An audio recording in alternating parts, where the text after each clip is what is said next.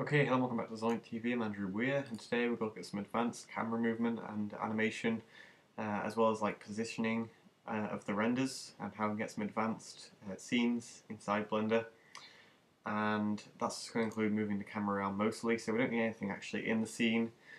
You've probably got a scene up at the moment and you're searching a bit about cameras, or you're a subscriber, and it's going to be incredibly useful because there's several ways to move the camera, and I'm just going to look at them all. I'm going to show you how I would set up a scene, how I would move the camera just to get the right render, in the right render position, and hopefully you'll learn some new stuff.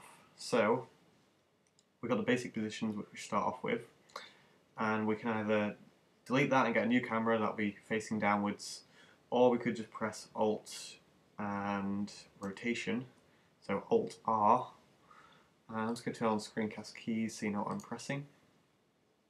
I'll make it a more visible colour. And yeah, so Alt R will set the rotation back to that point, where then we can rotate it on the x-axis if we really wanted to, and we get a straight on view. Maybe type in 90, and that means that we've got a perfectly forward view if we needed that. That's a really quick, easy way to set that up.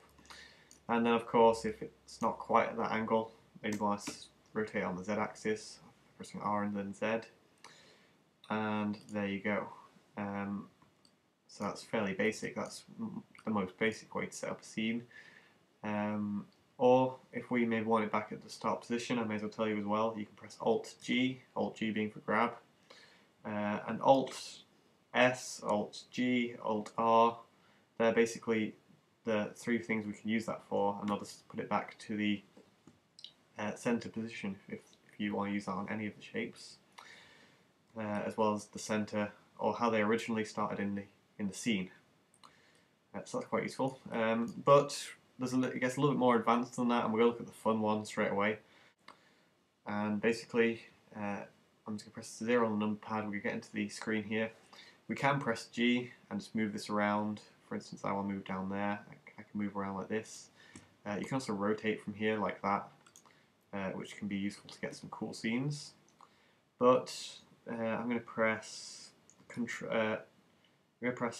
Shift F in the camera view, and we'll come up with this little box here, which if we go outside of the box, pointing in a direction, then we'll start to rotate like that, which you can immediately see if that were an animation and we were following the look of like a ball falling, let's just say as an example, and we followed it like that, that'd be quite a nice little movement to follow it. And that's already some good animation. But I'll undo that. We'll press Shift F again, and I'm going to look down here at the cube really easily. There we go, I've got the cube in my screen. And then let's say I want to move further away or I want to move forwards. We can scroll the mouse wheel, and the faster we scroll, the faster we'll move. And then even while we're scrolling, we can turn this around. So it's going to keep moving like that. We can make a little turn, get the animation that we want, maybe follow the thing we want to follow, and turn and pick this by clicking. And of course, when you're actually using Shift F, you can scroll backwards as well. And it's just a good way to get some advanced camera movement in there. So that's quite useful. And then there's the obvious top view, which will allow you to move it a little bit more accurately there, and also pressing G to grab, and maybe grabbing it on the z-axis, but then pressing Z again and moving it on the local z-axis, which means we're moving it straight forwards and straight backwards, just how it is. That works for the y-axis and x-axis as well. So I press G. I want to move it left or right. I'm going to press X. Obviously I'm not moving it directly left and right, so I'm going to press X again, and now I'm moving it on the local x-axis. Useful, as I say. And then the final thing that I want to look at the end of this video, which is coming up very soon, we're just going to add a curve. So I hope you've seen curves before. I'm going to add a path, and I haven't used these in quite a while, so just excuse me if I make a mistake. But if I drag this over here, I move this up here, drag this down here,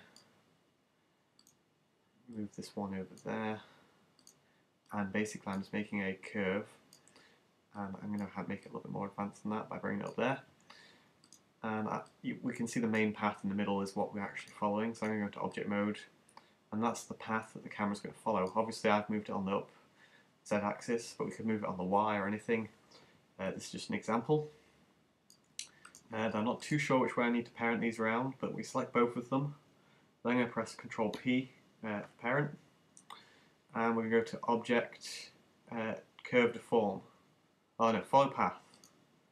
And basically, when I press play now in the animation, it's going to move along the curve like we just made. So I hope you learned a little bit about camera movement there, and I'll hope to see you in the next video. Bye for now.